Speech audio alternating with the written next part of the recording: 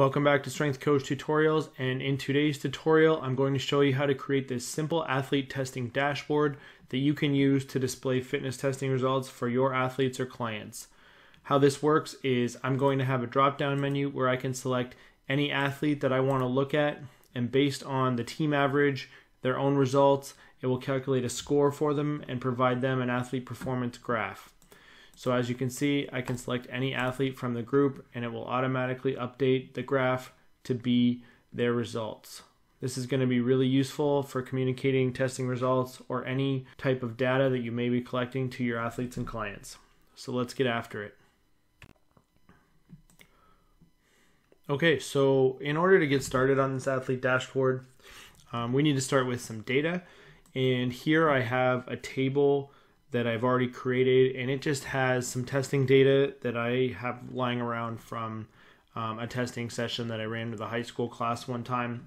But essentially what we're looking at here is we ran them through two FMS screens. So we went through the FMS push-up. So these values here are going to be either a 1, 2, or 3. We did a counter movement jump on a jump mat. So these values are going to be in inches. And then we've already pulled out what the maximum counter movement jump is, so we will be referencing that. And then we did a 10-meter sprint, so these values are in seconds, and then we've already pulled out what the best 10-meter is. And then they performed a beep test, so these are the beep test scores, and then we've converted that to an actual score value. So in order to start to create our visualization, I need to run a few stats on this data that we can then reference when we create our dashboard and create our scoring system. So the first thing that I'm going to want to do is actually create a class average, or really, I shouldn't say class average, this just happened to be a high school class, but actually just an average of different metrics in this table. So the ones that I'm going to take an average on are the counter movement jump best, the 0 to 10 meter sprint best, and then the beep score. So the way that I do that is I've just put some boxes below where it says average, and I'm just going to type in equals average and then open that up. And it's really easy because I've already formatted this as a table, and I've shown you how to do that in previous videos. I can really just select this whole column, and we know we've selected the whole column of a table because if you look, it'll say TBL underscore athletes. That's what I've named it. And then we know it's the column because the CMG best is in square brackets. And when I hit enter, it's going to give me the average for that column. So I'm going to do the same thing over here for the 10 meter best equals average. And I'll select this column here. And then I'll do it for the beep test score as well. And I will select this column here. So now that we've kind of collected all of the averages, the next thing that I need to do is I actually want to take the standard deviation of these values, because when I go to create the athlete dashboard, what I'm going to use to make the graph is actually a z-score. And a z-score is the athlete's score minus the mean over the standard deviation. So I'm going to need to calculate the standard deviation, and it's pretty easy to do. There's actually a function in Excel for that, and I'm just going to hit stdev and then open that up and just pick again the column that I want and hit OK, and it will automatically calculate the standard deviation for me. And so what the standard deviation is it is just how kind of spread out the data is. And then we can use measurements of standard deviation to kind of normalize values of different types, so that when we do our graph, it's going to make things look a little bit better. So these are all the simple stats that I'm going to need to take. I'm just going to decrease, I'm going to do it a little bit at a time. I'm going to decrease the decimal places on these just by highlighting it and using the decimal button. And we'll do that the same thing for the standard deviations. So I'm just going to bring them down to 2 decimals. So that's all the stats that I'm going to need to take on the actual data. When you are typing in your data, important thing to name your table. So if I click anywhere here and go up to table design, I've already named this TBL athletes, and that just helps me know what I'm referring to when I go to write some of my formulas on the next sheet. So for the video visualization, what I've done is I've actually just outlined a box and then typed in some things down the side that says the different values that I'm going to want to be pulling out. And then I have some columns where I'm going to pull out the athlete test, the team average, and the score.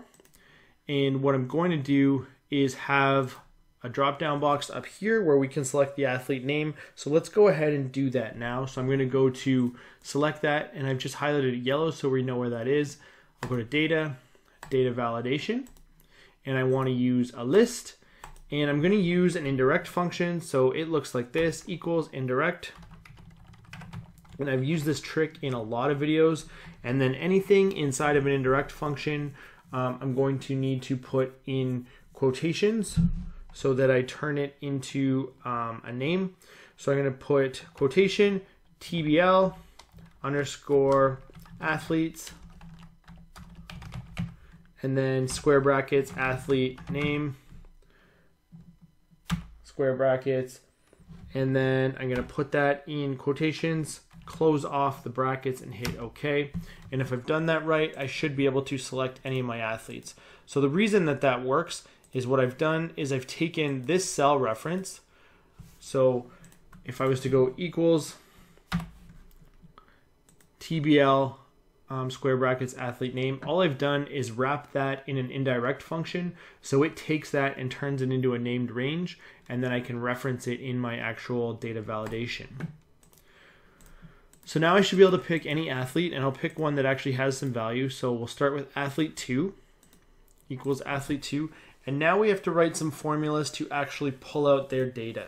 And I'm going to use a formula called XLOOKUP. It is a newer formula in Excel, and I'll type in equals XLOOKUP, open that up, and the value that I want to look up is the name of the athlete, and I'm going to keep that the same the whole time. So I'm going to hit F4 there, and then where do I want to look that up? Well, I want to look it up in TBL underscore athletes, and then athlete name.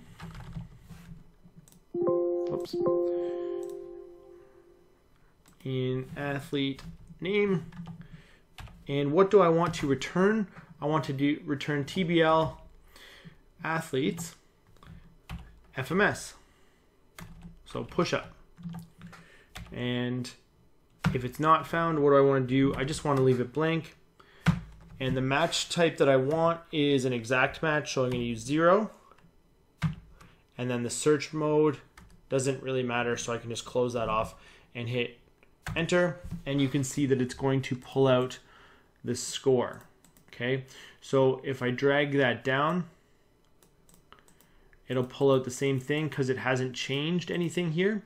And I just have to remember what my reference is. So instead of now the push-up, I want to pull out the overhead squat. So the only thing I have to change in this formula is OHS here. Pull out the overhead squat and hit enter. And then I can use this same formula down here. And the only thing I have to change is I want 10 meter. Oh, sorry, counter movement jump, CMJ1. Hit enter. And if I drag this down, I want CMJ2, and then I want CMJ best. Hit enter, and I'm going to do the same thing for 10 meters.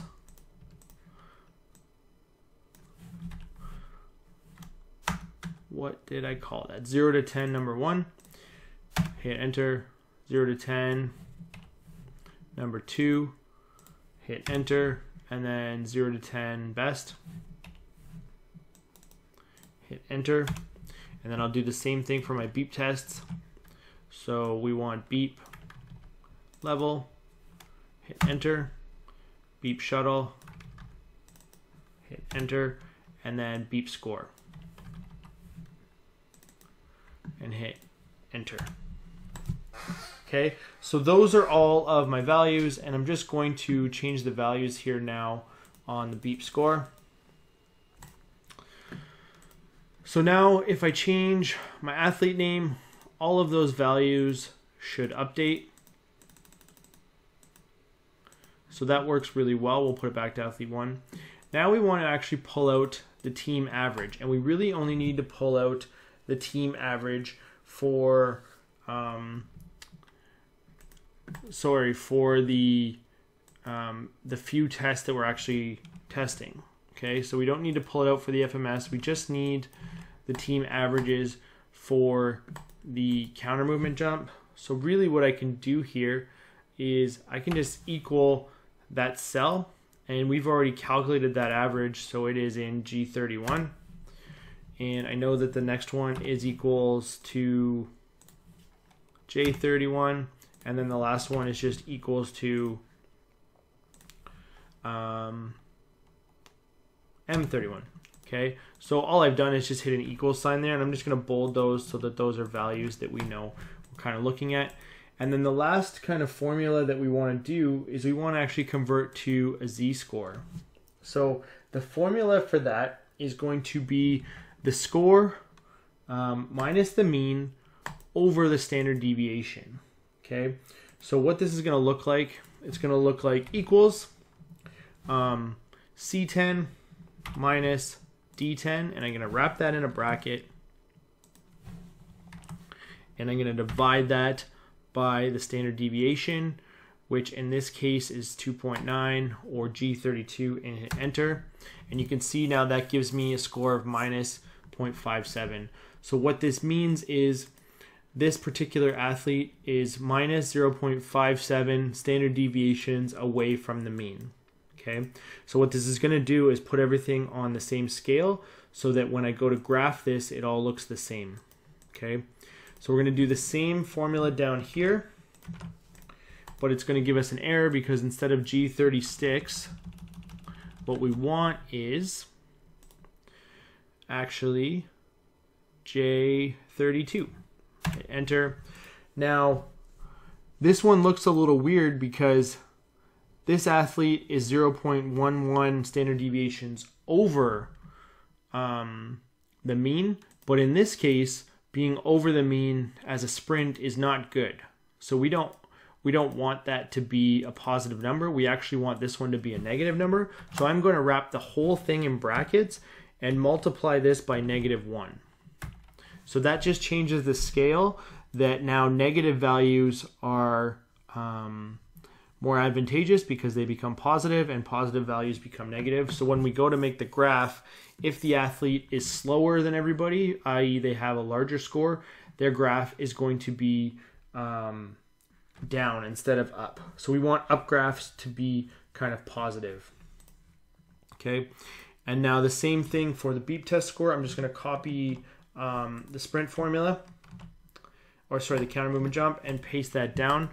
And instead of G40, the spot that we want is actually M32, and I'll hit enter. And now you can see that this athlete is minus 1.02 standard deviations below the mean. So that works pretty well.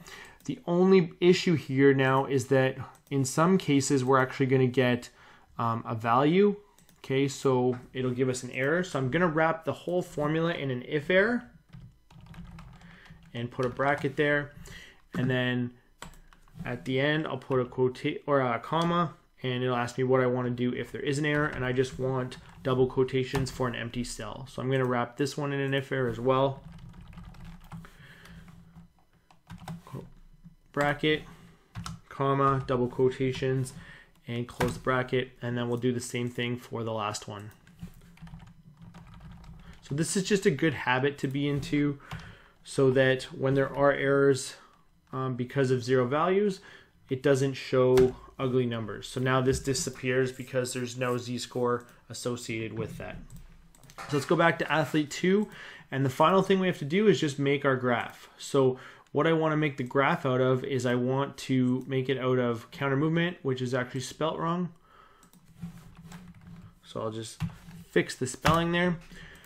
But we want to make it out of the counter movement best and the z-score, the 10-meter best and the z-score, and the beep test score and the z-score. And all I've done is hold down control while I select those, and we're going to go to insert, recommended charts, and we'll go to all charts, and we're going to use this clustered column chart and hit OK and enter this into our dashboard here. And I'm just going to change the title of this to Athlete Profile. And I'm going to change the actual columns here. I'm going to make them sort of a light red color. Let's give them a little bit of transparency. And there you go. So now we can see, we'll just bold these so that we can read them a little bit easier. But now you can see that because this athlete is all negative, their graph goes negative. But if we were to select an athlete with some positive values, so this athlete is better than the mean in most cases, or all cases actually, their graph is going to be kind of all positive. And now, since we've kind of made all those formulas work and selected all of our ranges correctly, this is a fully dynamic dashboard that no matter which athlete I select, it's going to automatically update their testing values with their z-scores and with the team averages and the athlete test results.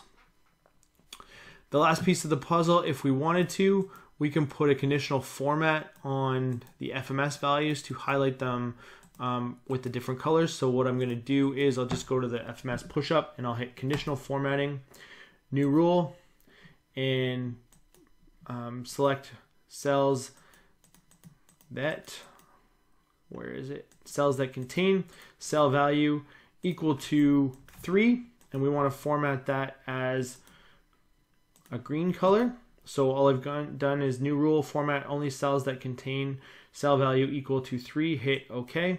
And you can see now that that's a 3, it's going to give it a green color. And I'm going to do the same thing a couple more times. So new rule, cell values that contain cell value equal to 2. And typically in FMS language, a 2 would be like a yellow. And hit OK. And then I'll do the last one for sort of red, or sorry, for 1. So new value, cells that contain equal to 1, and we'll make that sort of like an orange color and hit OK. And then the last one we'll do is a 0. So new rule, cells that contain equal to 0, and we'll make that a red color. So hit OK. So what you'll see is as I change the actual athletes, depending on what their FMS score is, the color of that cell is going to change. And then I'm just going to copy this and right click, and I'm only going to paste the formatting. So what that's done is it's pasted those same rules onto that next cell so that all of the same coloring applies. And that's how we'd finish off this dashboard. If we wanted, we can add a logo somewhere. But really, this was just an example of how you can create a simple dashboard pretty quickly, and we can start to display testing results to our athletes. So I hope this video helps you out. If it does, please like and subscribe to the channel and make sure you click the bell notification. And if you want to connect with me on social media, you can find me at DSMStrength on Twitter or Instagram, or at my website, DSMStrength.com. I have a lot of these sheets for sale, and if you have any questions or anything, just post in the comments below and I'll do my best to get back to you. So I will see you in the next video.